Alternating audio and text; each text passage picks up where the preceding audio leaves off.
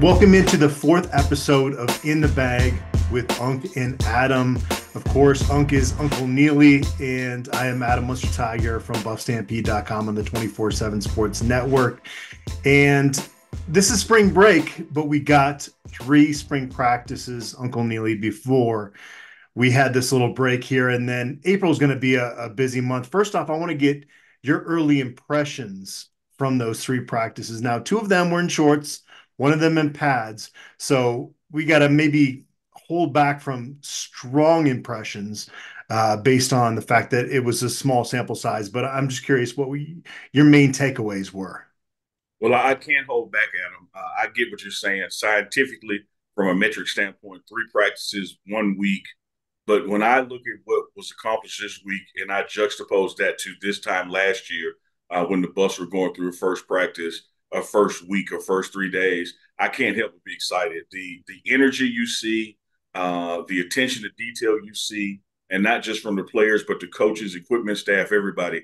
Everything has gone up a notch, this year, this spring, compared to where this team, this organization was a year ago. So you're right, small sample size, but man, when you look at the connectivity between this time last year, as far as week one, day one practice compared to this year, there's really no comparison from the energy, from the speed, from the size at each position, every level, and that attention to detail, and especially the relationship between the players and the coaches. I think having everybody together for a school year, new guys coming in January, having them from a strength and conditioning standpoint, you put all in the pot, man. You're a better team now than you were a year ago.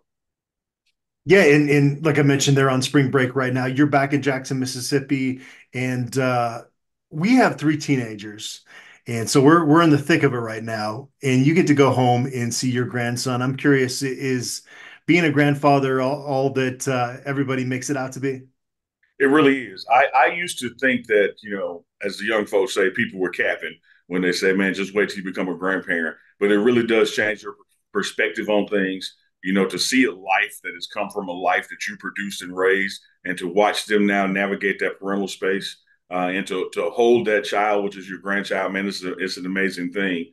And so to be home during spring break, for Colorado and be back in Mississippi, man, to spend that time with the family has been really invigorating. And I tell you this, man, I've been checking the weather back in Colorado and comparing it to here. I love Colorado in the summer, but man, you cannot compare spring in Mississippi to spring in Colorado. We've been like 78, 75 degrees, had our St. Patty's Day parade, been checking back there, and it's been in the 20s. So I'm looking forward to going back still.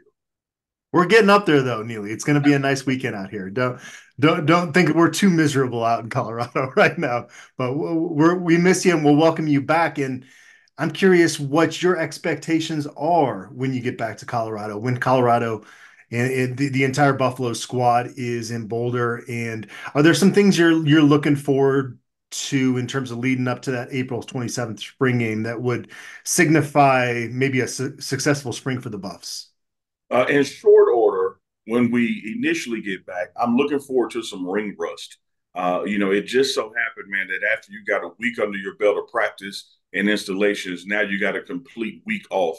And it doesn't take a lot of time to, get out of condition, especially when you're used to that Colorado altitude and working out in it. You take a week at home and come back, you got to kind of readjust to it. So I'm looking forward to, man, maybe a little sloppiness on Monday or Tuesday when they get out there with Coach Mo or Coach Prime, whether it's strength and conditioning or actual practice. But I think by the time you get midweek toward the end of the week, they'll be right back at where they left off. And then going forward to the rest of the spring, you just want to stack good days. You want to stack good team meetings. You want to stack good conversations, good installations, because you want to be peaking for that 15th practice, which is what we call the spring game on April 27th, to put on a good showing for yourself and for the fans and everybody. And let's also keep in mind, man, that portal door is still swinging and swinging, going and coming. And so a lot of this spring ball activity is going to be an opportunity for guys, who are trying to showcase themselves for their next stop, not only fighting for a position here. It's almost like those final preseason games in the NFL. So I think there's going to be a lot of evaluation taking place, the next 4 weeks in April leading the spring game. And I think the spring game itself is going to be an opportunity to show that I belong here on this team, or it's probably best I go somewhere else. I doubt many folks still have this on their DVR, but if you went back and watched last April spring game and then thought about what's in the program right now, like you alluded to this earlier, in terms of the difference that's taken place. This is a completely different football team. Before we get into the fan questions, I'm curious, and again, you touched on this a little bit, but just how stark of a difference is that from a year ago to what we see right now? It's at every position, Adam, and that's not an exaggeration. Shador Sanders looks better than he did a year ago. Dylan Edwards looks better than he did a year ago. And I'm naming guys that you know are going to be on this team. These are not guys who are going to transfer. Travis Hunter looks better than he did a year ago. But one of the stark differences is when you walk in and you see the defensive line. I was telling the D line when I was doing some filming last week, because I used to be able to shoot them with the camera right here. Now I have to do this to film them. It has been a complete upgrade in size. Same thing with the offensive line. Has been an upgrade in size and speed and flexibility. Every position on this unit has gotten better, including the guys that you already knew that were good. So, and that's just the eyeball test. When you walk into the meeting room and just see the physical presence, the attention to detail, the number of people who are in the meeting room 10 minutes before the meeting starts versus last year, and there were people still coming in 2 minutes before it starts. Total change in culture and buy-in this year. All right, everybody's here to get in the bag with us, Unc. So let's do it. At Zale City on X asked, "What is Unc's early assessment of the defensive line?" Well, just kind of touched on it there, Adam. I love their physical presence.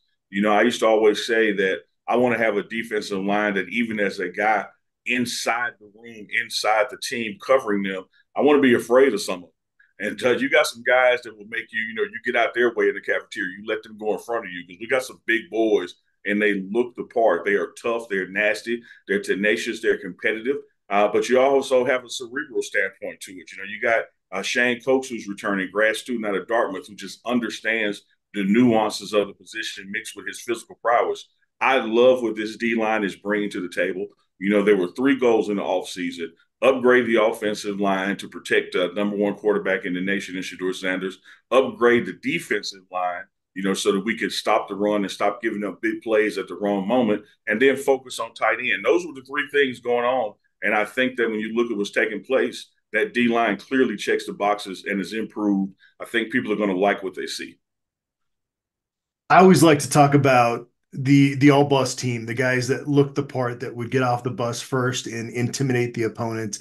And I'll be honest, a lot of times in Colorado's past, before Coach Prime got to Colorado, is that was an easy 3, 4, 5, 6 names maybe to list out there. Now in that defensive line is a big part of this. Is It's hard to, I would want to sit down and have like a 10-minute thought process in terms of who would be those guys, because you have brought in so many of those guys that really look the part. Um, when you're in the practice facility, uh, I would imagine from last spring to now, that's another big difference, just the makeup of this team from a physicality standpoint. Oh, absolutely. And it goes across the board. Like I said, Dylan Edwards is not only bigger from a muscle standpoint, having run track this season, he's also still faster. But when you get to down in the trenches, man, physical, they look the part. Here's what I like, Adam. People always talk about, the fear factor when that guy steps off the bus. And that's what you want. You want somebody who's intimidating the other team. But here's what I look for when they step off the bus.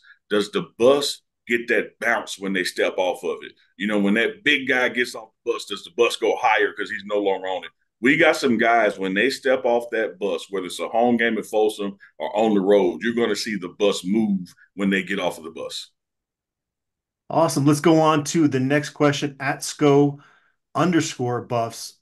Double underscore. This guy means business. He's got multiple underscores here. On X, he asked, "Has Unc seen the new unis? Can't wait for the unveiling." We might have touched on this in a previous episode, but for anybody that didn't tune in, I think folks are anxious to see what the new look is going to be for the Buffaloes. I think we did touch on the episode 1, but here's the good news about growth, Adam. As we're adding people to this in the bag, They may not have seen that episode. So we're going to take all those questions, even if they're repetitive, because it might be your first time hearing this answer. I have seen them. I've seen varying combinations of them. Of course, they're under lock and key with Smitty, and he lays them out on the floor like Coach Prime used to do in his playing days, so you could see them in the totality. What I like about the new uniforms, without addressing and giving away the secret sauce on one in particular, is the many combinations that we can do with them. I really think that this uniform situation, the partnership with Nike, the coolness and swag of Coach Prime, Smitty knowing he's doing down there in the equipment room, man, whether it's face masks, decals, pants, helmets, shoes, I really believe that if we wanted to, we could go all 12 games and not repeat a uniform. I thought CU's uniforms looked the cleanest in the TCU game. What was your favorite combo you saw all season? No, that was swag. That was the whites, that week one in TCU. I tell you, man, one of the things I liked was just the simple, that gray out. Gray top, gray bottom, man, because it had that throwback feel to it, but also had some modern day swag when you looked at the details. I just think, man, there's so many routes that you can go with this thing. Looking forward to what we unveil and win, because you got week one at home against North Dakota State. And then you got those road games, Nebraska and Colorado before Baylor comes, Colorado State before Baylor comes. I don't know which one of those four, we're going to roll out, just what we think is the best one. But it's going to be interesting to see what breaks out that first four games. You mentioned those games, and my blood is already starting to boil a little bit. I gotta ease that back down. We got a long ways until we get there. Hey, All right. let me tell you Yeah. something about those games, Adam, that people didn't get to see. A couple of weeks ago, CU hosted a track meet, and Colorado State was there running. Colorado State, the women's track team, asked to take a picture with Coach Prime, to which he obliged and took a couple photos with them. And as they were walking off, he said to them, "Hey, make sure your head football coach sees those." There you go. Oh man. Yeah. No, that's don't even bring that game up to me right now because that is too far off to start having the brain working towards how exciting that's going to be. All right, at Neek underscore 1 of 1 on X asked, do you think Travis's reps should be limited on the offensive side to focus on his draft stock as a cornerback for next year's draft? Should he focus on proving he's the best cornerback in college this year? I say this. I'm gonna leave some meat on the bone here for you, Neely. But I gotta say this before I kick it over because Travis is a unicorn, as Robert Livingston said at his press conference, and I just feel like I go back to an argument I had on Sirius XM radio. I'm not going to mention the host because he's a good guy, and I hope to be on their show again. But he told me last year in preseason camp when we were doing an interview that he thought it was malicious how Colorado was using Colorado, and that college football players aren't meant to do this. And it made me kind of angry in the sense that get on a plane, come out, watch Travis Hunter do what he does.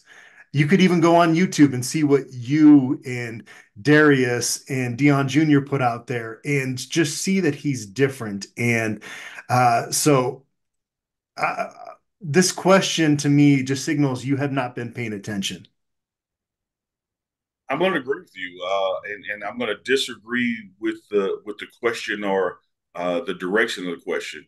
I don't want to insult the defensive side of the ball, particularly what it takes to play cornerback at this level and the next level on Sundays in the NFL. But I would say that when you have the physical gifts and mental IQ that Travis Hunter has, you can kind of roll out of bed and play cornerback. He is just that talented. His speed, his acumen, his read on the ball makes up for any missed reps on the defensive side of the ball. I think he's doing the right thing and spending more time on offense to improve his stock.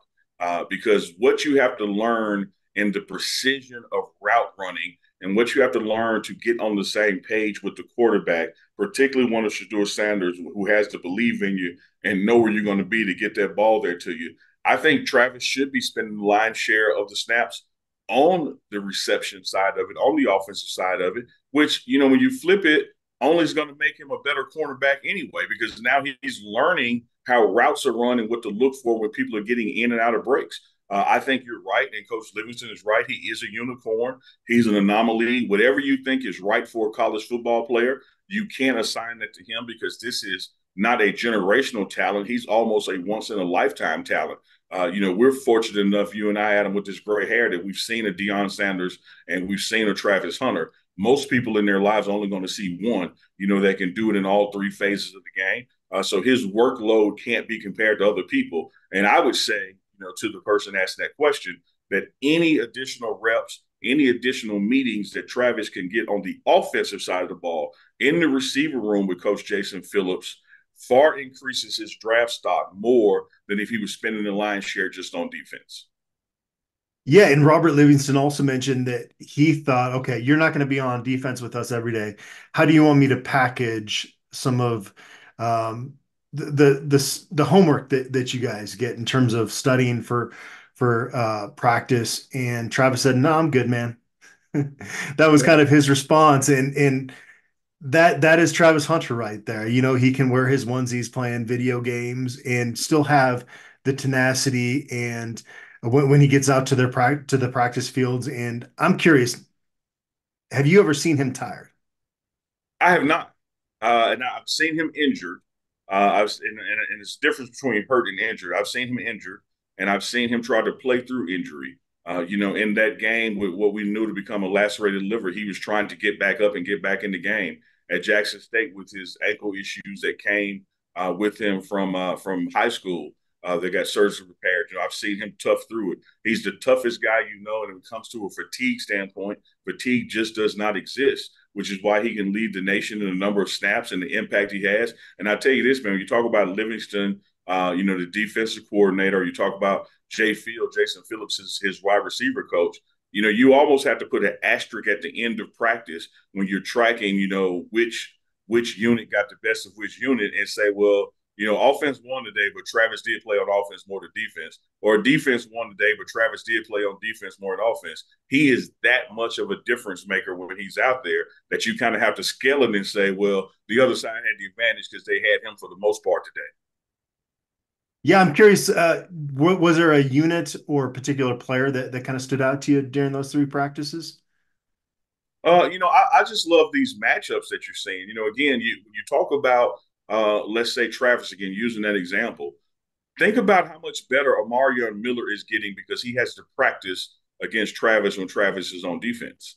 And so you're looking for that iron sharpened iron kind of mentality. I'm also, when you talk about standing out, I'm not just looking at players, I'm watching the coaches. And when you see the creativity and what Pat Shermer, who now has full control of the offense, is doing to make sure the best 11 guys are on the field and utilizing Dylan Edwards in space versus up the middle. I'm excited about all of it, not just the players, but the play callers too.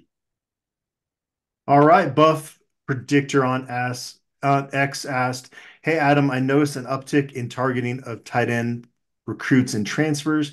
Can you and Unc speak to how that is related in terms of changes to the offense?" I think in terms of the first part of that, in terms of them offering a lot of tight end players, and they got a tight end commit from a tight end that's going to transfer in from Ohio State, Sam Hart, this summer. I think it's because they simply needed guys at that position. Is there anything more to that in terms of what you've seen from the tight end position this spring? And we can always say more. That's what we're here for, Adam. But you hit it. It's where the need was, brother. I touched on it, a couple of questions ago. You walked away from last season knowing we needed help at offensive line, defensive line, and a tight end. All the other positions you were pretty solid at or could maintain your own, or you had enough in your current room that you could get those better guys better and coach them up. But when it came to offensive line, defensive line, and tight end, you had to add by adding. You had to go out and get new bodies. And I think that's what the focus has been. 1A and 1B was offensive line and defensive line. And that third need was tight end. And you've seen this coaching staff and this recruiting staff go out and address it. It's going to help not only in the receiving part of the game with an additional receiver, but it's also another guy who can block and protect the number one quarterback in the nation, or spring Dylan Edwards or Alton McCaskill. So it was a need that had to be addressed, man. And I'm excited about who's coming in to address it. Any early thoughts on Shimon Mateer at that position? None. I don't have any, checking the wind kind of thing going on this early because I have not seen a lot of the script in that direction. Because keep in mind, even from a receiver standpoint, everybody's not here yet. We're not going to really know what we have and don't have as far as who's going to be on that depth chart until you get to after spring ball because some of your top receivers are not here to be in that room yet. So as far as who's getting what reps at tight end, I like what I'm seeing when I stand, and kind of be a fly on the wall and watch Coach Brett Bartelone to coach him up. But for me, it's too early to say, hey, this is the guy, that's the guy, or anything of that nature. All right, next question is from ODB underscore. I wonder if does that stand for old dirty bastard? ODB God, I underscore. hope it does. Please, ODB, don't be Odell Daniel, Brown or something. Please be your best. ODB underscore Bizza, aka Old Dirty Bastard underscore Bizza on buffstampede.com asked, will we see a little less shotgun out of a true Shermer offense? I think what you're going to see is diversity, creativity, and I think you're going to see what can we do to put Shador Sanders in the best position to be successful. Whether that is shotgun on the center, wildcat on the bench, in the headset in the booth, I think everything is on the table because you truly have a once in a generational quarterback. I think he is a Heisman hopeful. You got another guy that's even going to be on offense or defense that's a Heisman hopeful. And when you have that kind of talent, man, it ain't daddy ball. It is what it is. You have to make the scheme fit around your best player. Shador Sanders is the best player on the team, best quarterback on the team. If he's going to be in shotgun, it's because that's what he needs for success or more success. If he's going to be on the center, that's where it's going to work too. So I don't think there's going to be this 60-40 thing or you're going to chart it and be able to tell which way is which or what he's going to be more of. I think it's going to come out schematically in these installs to say, hey, on this particular play, this is where Shador wants to be. So that's what Shador is going to be. Obviously, you have unique access when you look at other college football programs and what Coach Prime allows you to see every day. What, from a media standpoint, how have you learned to balance that? Was that kind of a learning curve from day one, or how quickly did you kind of catch on to what you can talk about and what you can show? I'm smiling because it was a learning curve, and the learning curve was more so on me than it was on him. Having coached high school football down in Mendenhall, Mississippi. Shout out to the Mendenhall Tigers down in Simpson County. You want to err on the side of the way of not giving away competitive advantage. And there are aspects of plays that you can show that really don't show the alignment or what the play call was or the hand signals to the play or that kind of thing. And so I'm always, always, always mindful of that.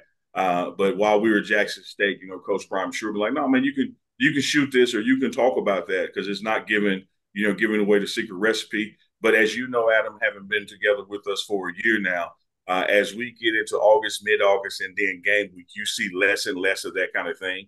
But everything you're seeing now is in preparation for spring ball, not necessarily preparation for North Dakota State. So you're not seeing any secret sauce, so to speak. But there's always a fine line, man, between talking about what we're trying to do and accomplish schematically. And I think as you get closer to week one in the true football season, you start seeing and hearing less and less of that from all the internal outlets at CU football.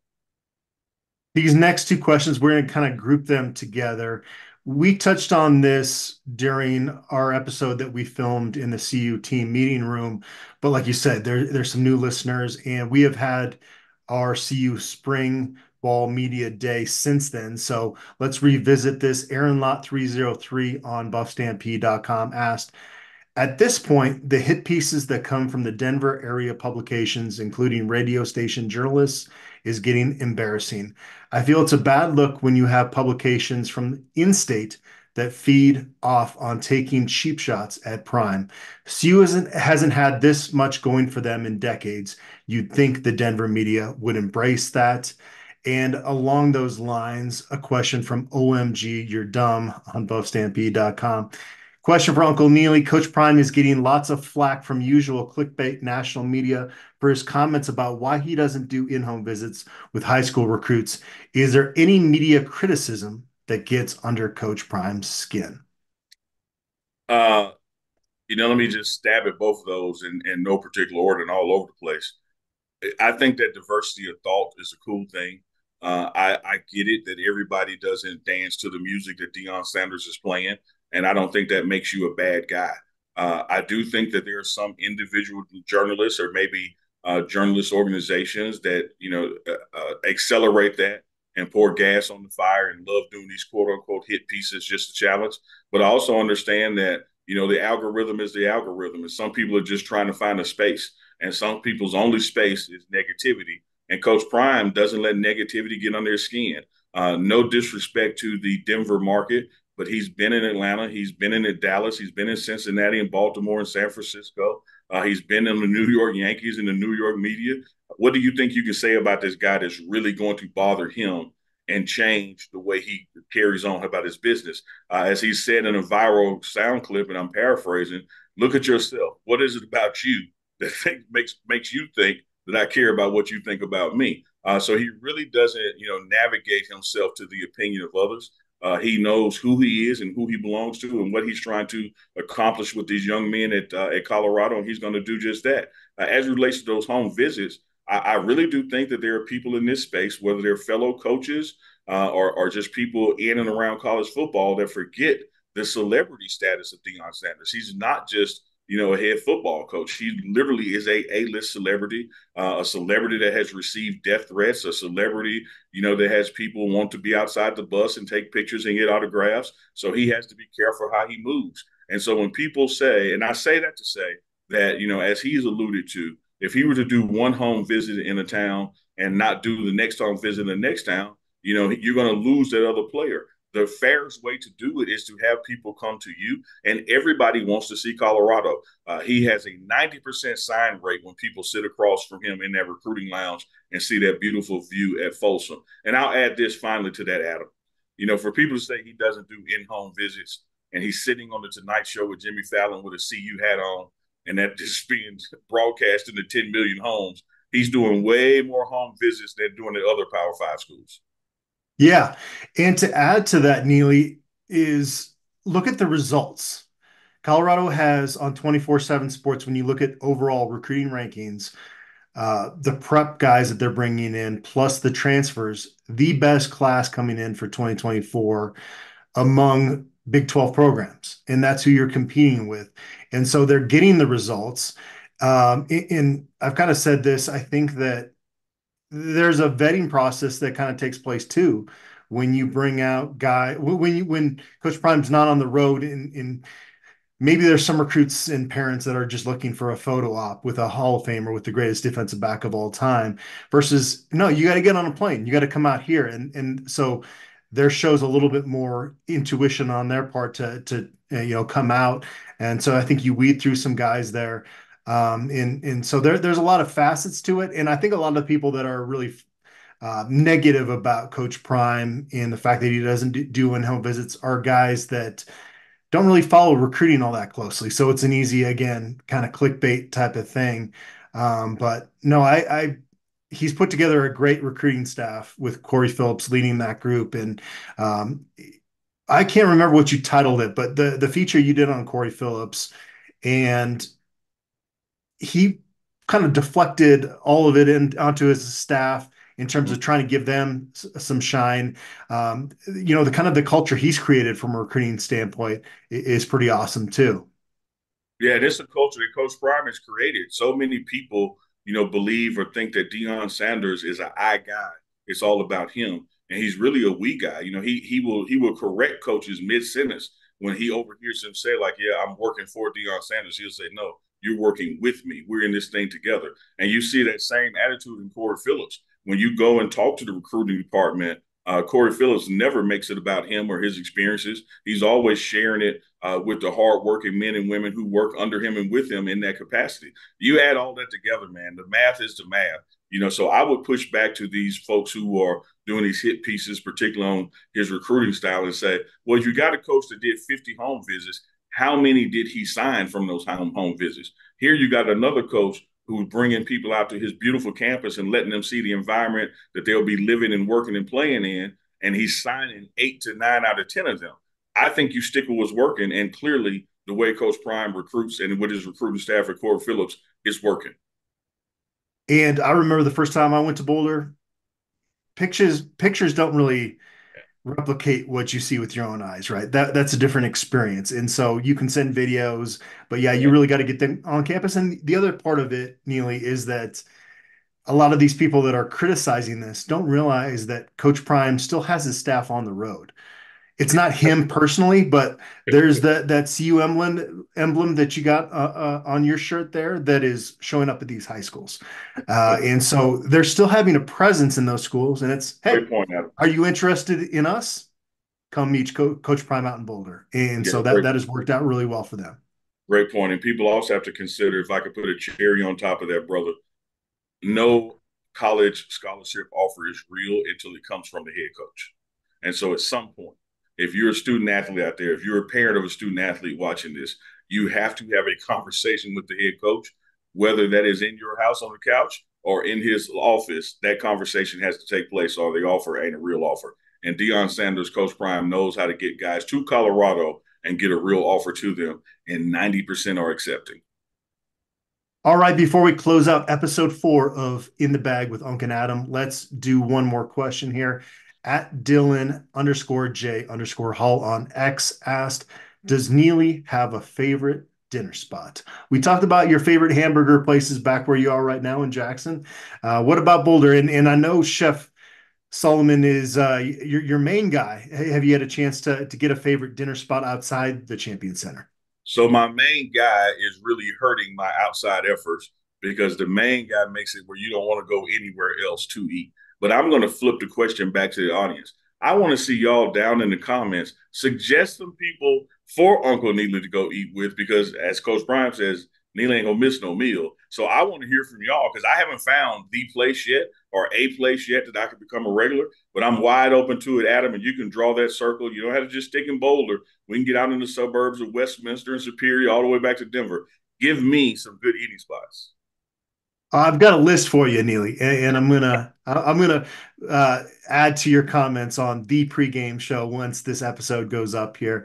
I would say in the summertime, one time you got to go to the Rio on the rooftop because you get a nice view of the Flatirons, and it's not knock your socks off in terms of the food, but the grass-fed beef that they serve there is pretty darn solid. So it's kind of like Tex-Mex type food.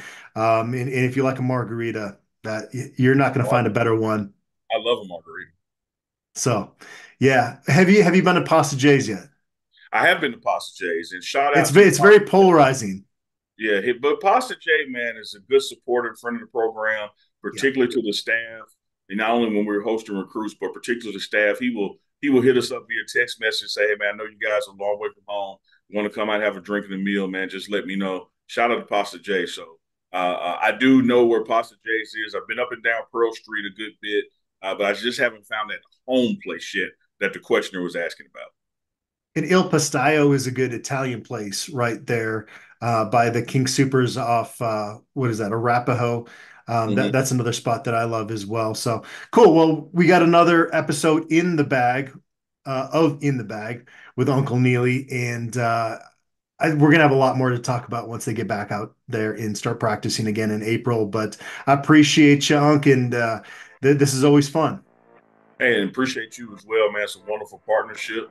And we'll see you next week, man, because we're back at it for the whole month of April, ending with that spring game, April 27th. I can't wait. All right. Thanks, everybody out there, for tuning in.